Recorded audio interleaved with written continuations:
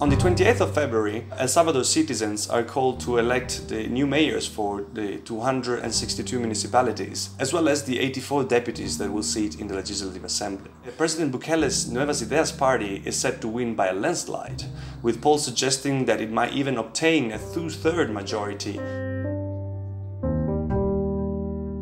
The popularity of this charismatic, Twitter-happy millennial leader is due mainly to two elements. First of all, the widespread popular discontent at the traditional parties that dominated the political arena in the past 3 decades, the leftist FMLN and the right-wing Arena, as well as these extraordinary security achievements that his administration has obtained, with 2020 ending as the least violent year in decades.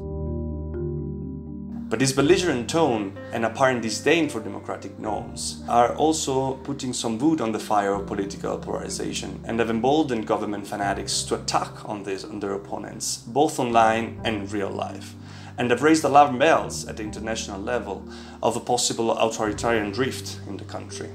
These elections are particularly important because if polls are right, Bukele will be in an unprecedented position to seek a long-lasting solution to the gang issue in the country. He could even possibly consider to formalize talks with gangs, which so far has been kept under secrecy and seems to be the main driver for the reduction in homicides that the country is experiencing. But he may also be tempted to shift away from this path, particularly if it affected his public image, and repeat the country's recent history when homicides skyrocketed after a similar process called the truce fell apart in 2014.